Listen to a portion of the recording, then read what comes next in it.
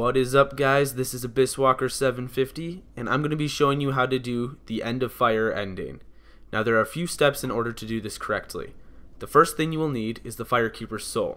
This can be found at the top of Firelink Shrine.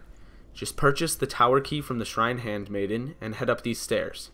Unlock the door and follow the path to the elevator. When you reach the top, you will find the Firekeeper's Soul.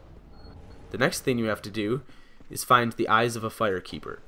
This item can be found behind an Ulusori wall in the Untended Graves late game. If you don't know where to find the Untended Graves, I have a video of how to get there, so make sure to check that out. Once you have both the Firekeeper's Soul and the Eyes of a Firekeeper, give them to the Firekeeper and exhaust her dialogue. This will be our private affair. Stay thy path.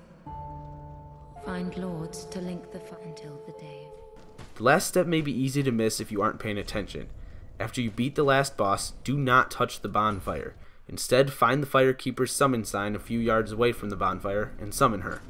Once you do this, you will receive the trophy. Well, that's it for this video. If you want to see more how-to videos for Dark Souls 3, then leave a like and subscribe to my channel.